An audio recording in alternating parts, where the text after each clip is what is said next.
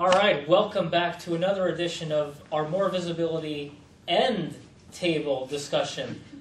To my right, originally from Boston, Massachusetts, fighting out of the blue corner is Christy Nazaro, our Director of Optimized Services, and out of the red corner from Chicago, Illinois, Mr. Theo Bennett.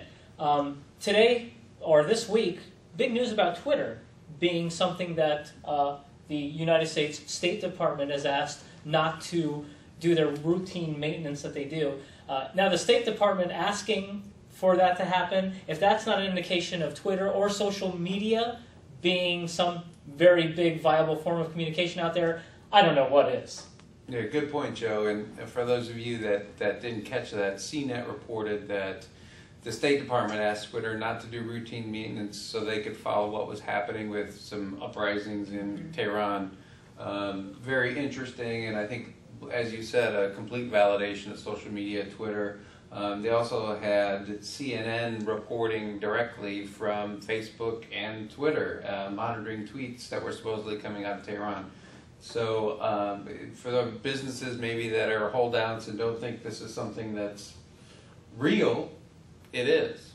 Well, and I think there's already been political confirmation even before this most recent event that Twitter is a force that is in real time really changing the way that people communicate, given how during the State of the Union or the initial inaugural addresses there were a variety of politicians who were tweeting about what was happening. So I think that they were right there with their phones? They were right there with their mobile devices and PDAs. And actually, today I was talking a little bit about how, everybody about a year ago was really concerned about having a mobile site and a .mobi site and all of this. But I was saying to somebody else internally, why do you need a mobile site if everybody's already on Twitter or everybody's already using certain social channels like Facebook? Why can't you just really pump up and build your presence there and use that as your mobile lens to the world? I mean, that's where everybody's searching and looking for information and communicating anyway.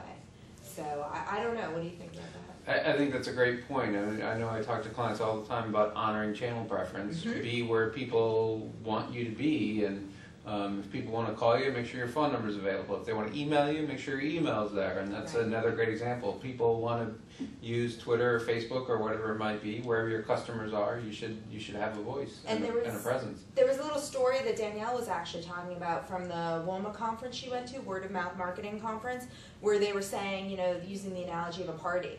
If everybody's already at a party and they're having a great time, why are you setting up a party at your house and trying to get everybody to leave the party they're in to come to your house? If they're somewhere else, go where they are and join the party, join the conversation there. And I think social media is kind of the epitome of that at this point. People are already at the party. They're already in a community in Ning. They're already speaking about topics in Twitter. So join them there and become a presence within that conversation. Just like a party, I'm the last one to get invited or to arrive. Just the same thing as social media. I just reactivated my Facebook account about, what, a month and a half ago? I thought you were going to say MySpace account. I was going to say, you're a little late. No.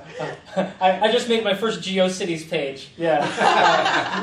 No, I mean, so I just, even though I'm in this space, I just got into it myself, and I'm in this industry, so it's really popular, and sometimes it takes a while for people to really just get comfortable to expose, thoughts. And actually, I read something online about a couple weeks ago that said someone referenced Twitter as being blog posts that didn't have time to be a full blog. Right. There were just 140 characters of a potential blog post that they just, maybe they didn't feel like writing or something, and they just kind of went with it on Twitter. So.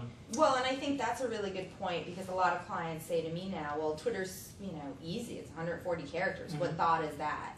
But I actually think it's the opposite. I think it's challenging. It's harder when you have a smaller, shorter format to be succinct, to really get your message across, and to be interesting.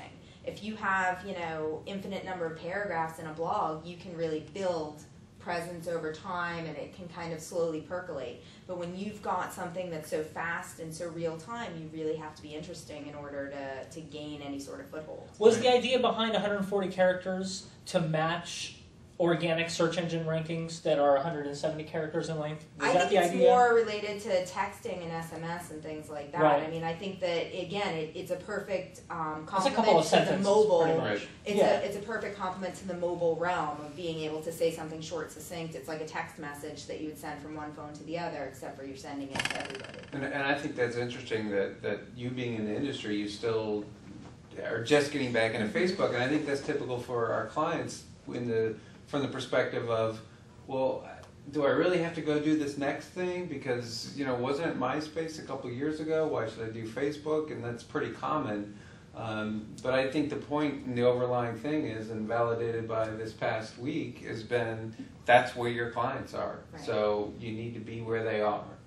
And again, I think also, and we've talked about this before, at least the three of us have, about the fact that there's a problem with maybe you don't manage every channel as aggressively as you do the ones that are showing you the greatest return based on referring traffic or whatever it is, but you still have to have some sort of presence, because honoring channel preference, who's where, and being sure that you're in front of their face, as well as what just happened with Facebook, and making sure that you can get your branding and get your own URL and make sure that you've sort of squatted on the property that's rightfully yours. I mean, it's as simple as going back to domains were 10 years ago and making sure you had every variation of your name.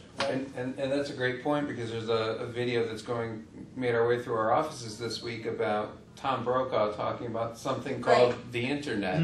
It's on something called the internet, and social media was probably there a couple of years ago, and this is again further validation that social media is where everybody needs to pay attention to these days. And That was reminds the me. video from 1994. That's right, Right, 1994. I remember where I was in 1994.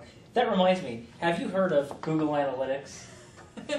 We're trying to get the word out. So anyways, thank you very much for joining us this week. Maybe we'll be back next week for another edition of our end table discussion.